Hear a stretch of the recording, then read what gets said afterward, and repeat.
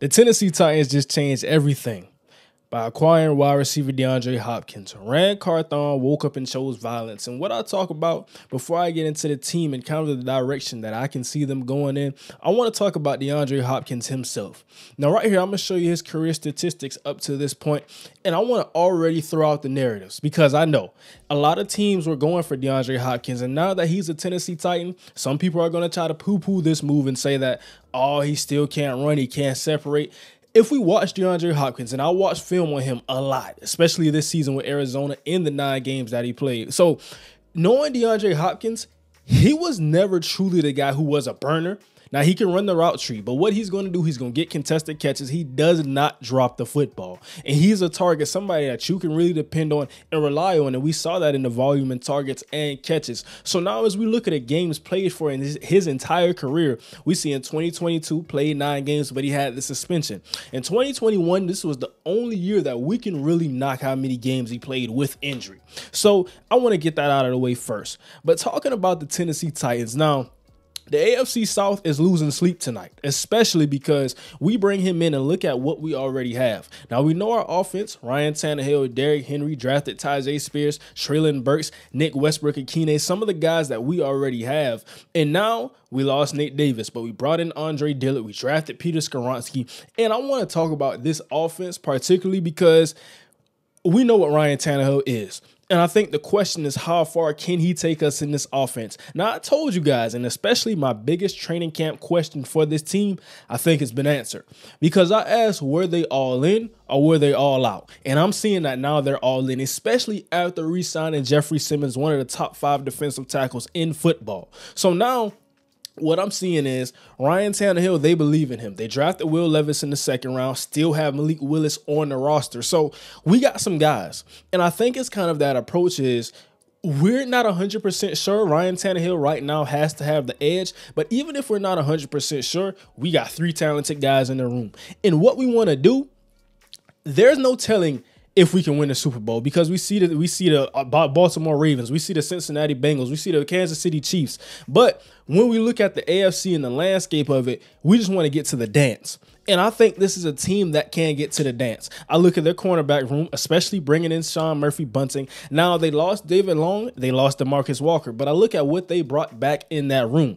I see a very solid team and a team that added some things to the secondary, even though last year they struggled against the pass, but they were exceptional against the run. So I'm expecting a more balanced defense this year, still being good against the run. And when I talk about the offense, with Ryan Tannehill getting back on track, we know he can be a playoff quarterback. He had the #1 seed in the AFC.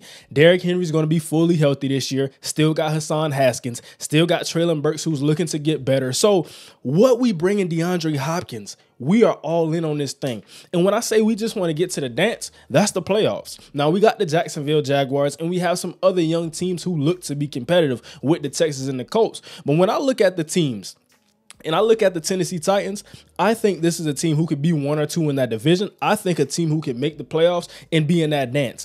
And it's any given Sunday in the NFL, because we talk about, yes, I love Joe Burrow. Yes, I love Patrick Mahomes. Yes, I love the new weapons that Lamar Jackson has. But I see these Tennessee Titans, and all it takes is one bad snap, one bad fumble, one drop pass. Mike Vrabel is one of the best head coaches in the game. These are some of the things that I already talked about with this team. And I was looking at other teams that were looking at DeAndre Hopkins, particularly some of those teams as far as the New England Patriots, some of the other teams, but the Tennessee Titans, getting him is a major power move. And I think that now where they have shaken the table, he's the guy who's going to come in.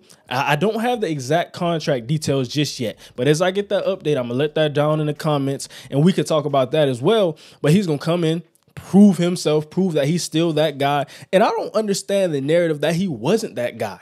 Because, like I said, I watched the film. I've seen that same type of guy that I used to see. It's just in a different package. And we understand that last year, the Arizona Cardinals, they were a struggling team. Kyler Murray got hurt. The offensive line was struggling. Things were not clicking like they should have been last year. So you come in, you bring in Jonathan Gannon, you bring in some of that coaching staff. This is a new team, and we understand why. Because we weren't good enough last year. So I look at the Tennessee Titans and to what magnitude this propels them into.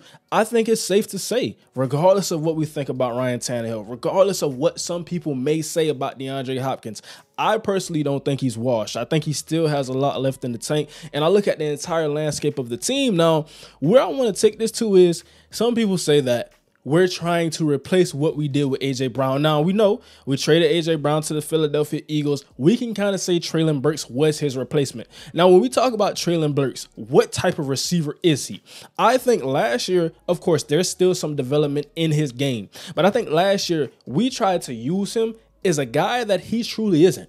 When I look at Treylon Burks, I see a guy who's excelling in run after the catch. And I think now he's going to have more of those opportunities. Think about DeAndre Hopkins. We're going to have to lighten the box because we got very good receivers, very solid receivers, even though we don't have a lot of big names outside of Burks and DeAndre Hopkins. But now we're lightening the boxes. That's going to let him run. That's going to let Tajay Spears run. And also, this is going to make things easier on Ryan Tannehill. He's a guy that's prone to forcing some throws, especially in some erring moments. But right now, with DeAndre Hopkins, a guy who I think you can trust. So what we're going to do is now we can unlock Treylon Burks, get that same guy that we saw for the Arkansas Razorbacks. And now DeAndre Hopkins being that prototypical X receiver, being that #1 guy who's going to move the sticks, who's going to draw the coverage.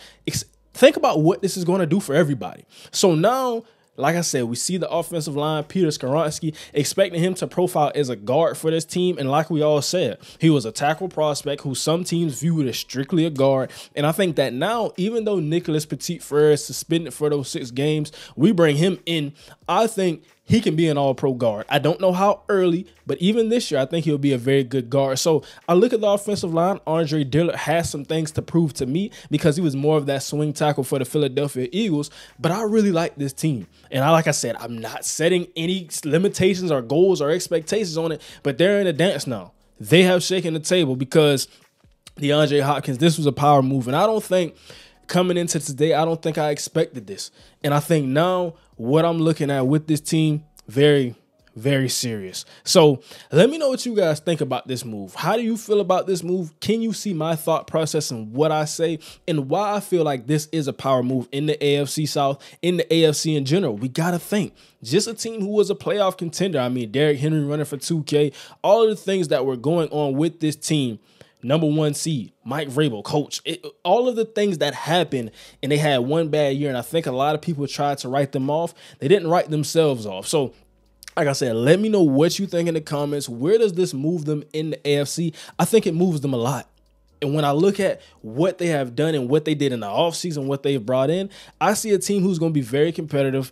And also, the last thing I want to know is, do you think this team regrets the A.J. Brown trade? Looking at how it is now, did they move laterally or did they move upwards? Having a Treylon Burks, having a Westbrook-Ikine still, having DeAndre Hopkins now.